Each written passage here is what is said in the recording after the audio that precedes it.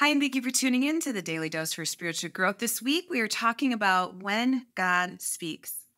We can be so challenged by the fact that Jesus himself came down from heavenly form as God into human form here on earth. And so, although he had the full power of God himself, being God in human form, he also took the parameters of the human form and its limitations. It's incredible to see that Jesus found it valuable, if not purposeful, if not necessary, to spend time with God. You'd think if anybody had an excuse to not pray, it'd be Jesus, right? But we actually see Jesus time and time and time again throughout the Gospels, taking time and going to a specific place to spend time with his Father. Just want to read two of those examples to you today from the book of Mark. In Mark chapter 1 specifically, beginning in verse 35, it says this: Very early in the morning, while it was still dark, Jesus got up, left the house, and went off to a solitary place where he prayed. Simon and his companions went to look for him, and when they found him, they exclaimed, "Everyone is looking for you." Jesus replied, "Let us go somewhere else to the nearby villages so I can preach there also. That is why I have come." So he traveled throughout Galilee, preaching in their synagogues and driving out demons. Here we see an example of Jesus getting up before anyone else.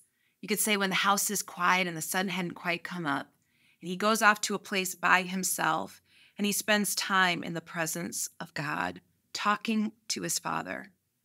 We see that he went about the deals of the day. He had ministry to do, things to do. The people are like, "Where are you?" But he made that a priority first to talk to God. If you flip just a little bit to chapter 6 in the same book of Mark, I want to read to you specifically verses 45 and 46. Mark 6, 45 and 46. Oh, I got to flip one more page. All right. It says this.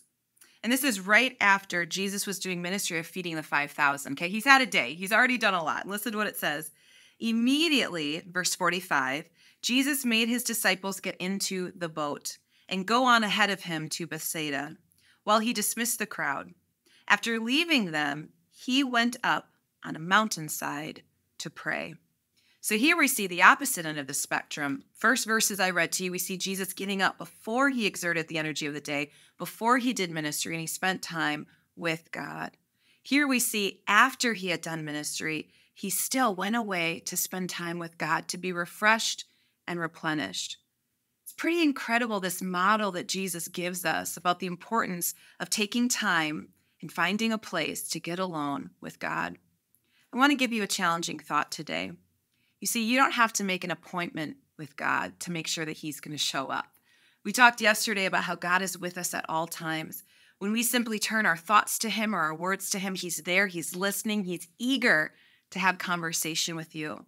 So why did Jesus go to a specific place at a specific time and set that time aside to spend with God?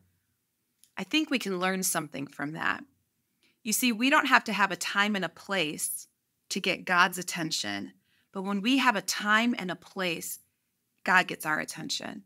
When we're intentional with our time with the Lord, we actually have an opportunity to focus on God without the distractions of a day.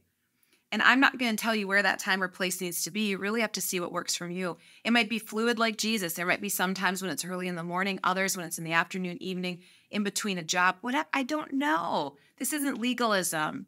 But it's important for us to intentionally take time, eliminating distractions, and spend time with God so that we can hear his voice. Do you have a time? Do you have a place where you feel the closest to God, where you set aside and made it a priority to spend that time with God, to commune with one another, to have conversation, aspects of talking, praying, aspects of listening, and discerning his voice?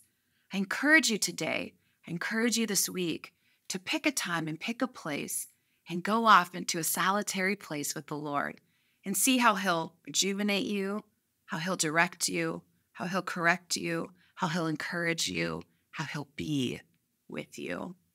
I want to thank you so much for tuning in today. I hope to see you again tomorrow for another daily dose for spiritual growth.